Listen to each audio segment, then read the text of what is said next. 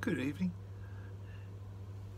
This one is Darith was a brickmaker. Darith was a brickmaker and lived in the city on the plain.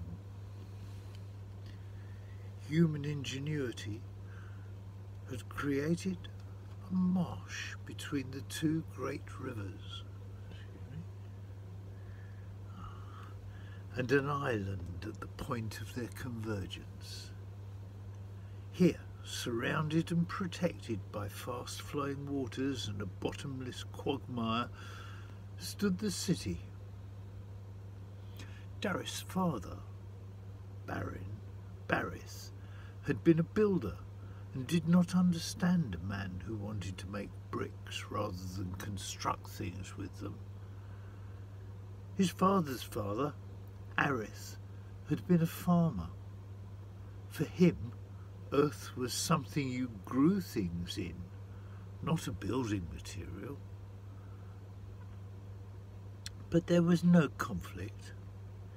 His life in the city was spent talking the world to rights and moving stones through hollows gouged in wooden boards in endless games. In the city or the village, old men live very much the same lives. At night, Darith retired to the roof, where he slept under the stars between piles of drying firewood, fruits and spices. If it rained, he covered the piles before retreating to a small tent in one corner, protected by the parapet from the prevailing weather. It was here, when Darith, his great-grandson, was a small child, Darith died in his sleep and was buried in his beloved earth.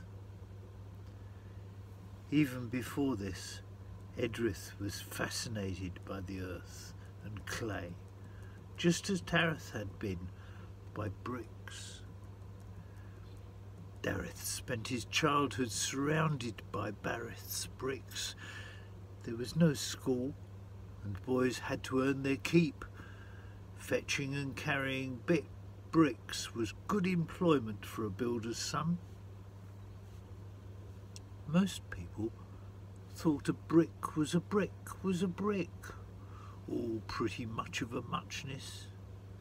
But Darith saw bricks all day as his father put buildings up or tore buildings down, and he'd listen to his comments. When buildings came down, his father saved the timber and the thatch. On a densely inhabited arable plain, such things are valuable, if only as fuel. The bricks, made of packed clay and mortared with a thin wipe of wet clay, fused and then eroded as one until the building was no longer useful.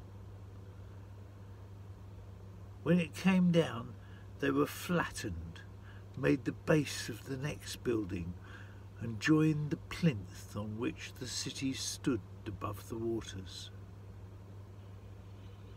Darith watched, learned, took opportunities, and cultivated those with knowledge. Within the world of clay bricks, there are many divisions of opinion.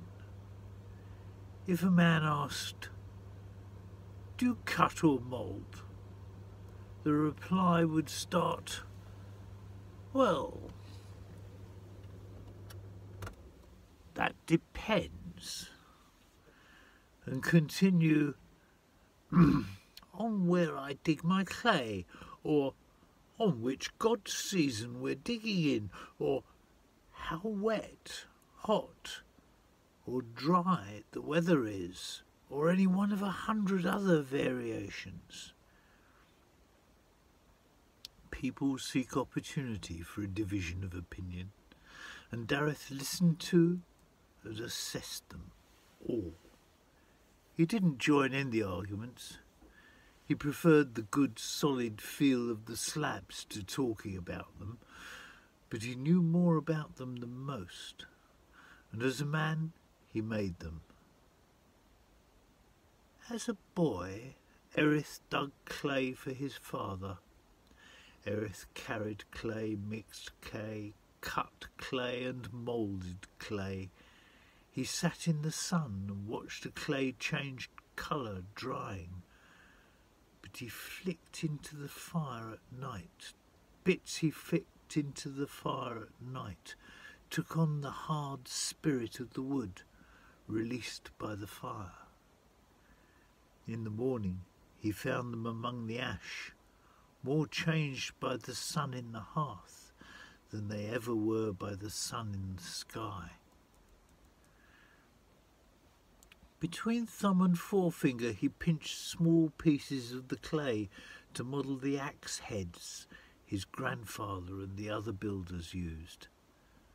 Then moved on to model the bricks, the beams, and the builders themselves, then other interesting or useful shapes. Darith became closely acquainted with clay and understood clay as his father had understood bricks.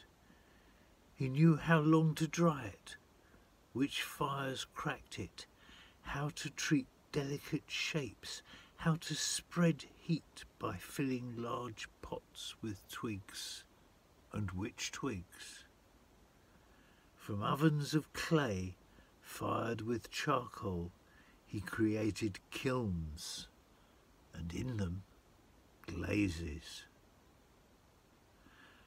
Frith returned to the land. Thank you.